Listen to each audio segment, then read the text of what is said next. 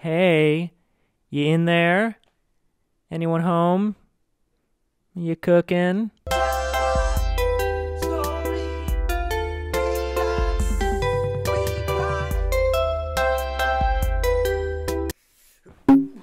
The city of Phoenix has recorded the hottest July in its recorded history. And just in case these numbers don't do it for you, burn units in the city of Phoenix have actually been filling up with patients who've fallen on the asphalt, because asphalt can be 60 degrees hotter than the air temperature. So people are actually falling and cooking on the sidewalks in Phoenix. That's how hot it is. So all eyes have been on the city of Phoenix in regards to excessive heat. So no pressure, but how exactly are you planning on cooling such a hot fucking city? A few years ago, the city of Phoenix created the first department of its kind, the Office of Heat Response and Mitigation, which we will lovingly refer to as OHRM, and no other major city had organized a specific set of state funds for such a task force. OHRM has been a part of just about like everything. They're in conversations about new housing developments,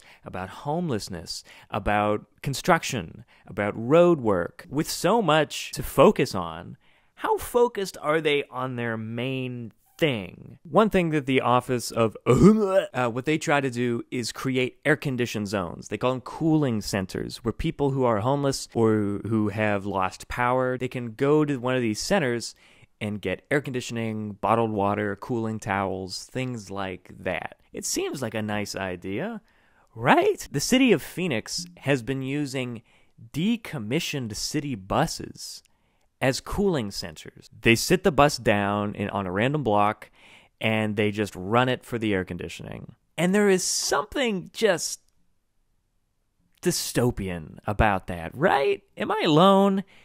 Maybe it's the definition of the word irony, right?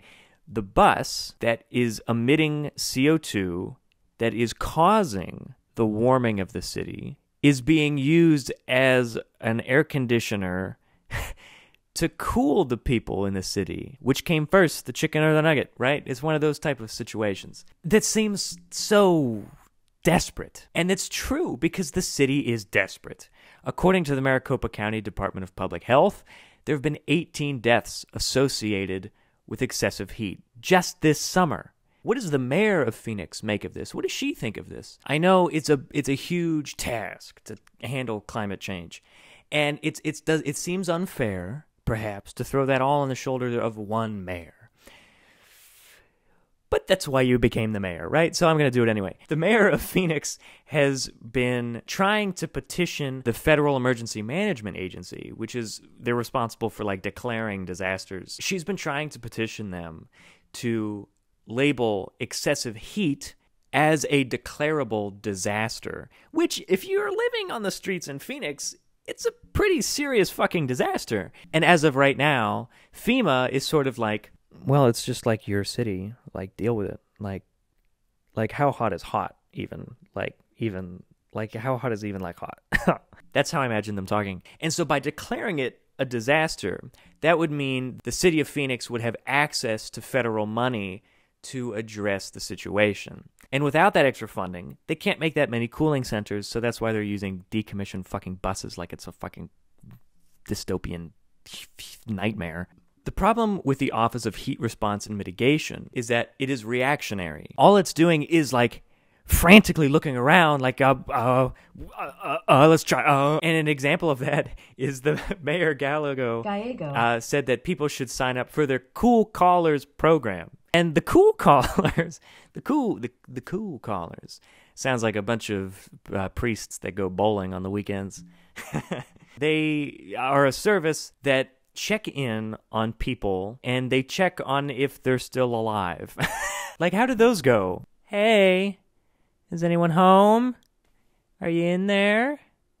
Yeah, you cooking? It seems like something that a mayor can go on to a radio show and say that that's what they're doing as a way to just say that they're doing something. So that's how the city of Phoenix has been just scrambling to deal with excessive heat And I understand it because it's never been this hot before. But where's the surprise? Meteorologists are not surprised by this month in Phoenix. This July was always going to happen. It's actually happening sooner than they thought, but the timeline still lines up. So what should the city of Phoenix do? Well, I'm glad you asked. Come a little closer. The city of Phoenix needs to finally admit what is causing Phoenix to get so hot. And it's capitalism. It's trying to grow the economy instead of focusing on the people that live in Phoenix. The city is obsessed with how many more people we can get here, hosting Super Bowls and WNBA finals and building theme parks. Guy Fieri restaurants. Phoenix is trying to become the tourist destination.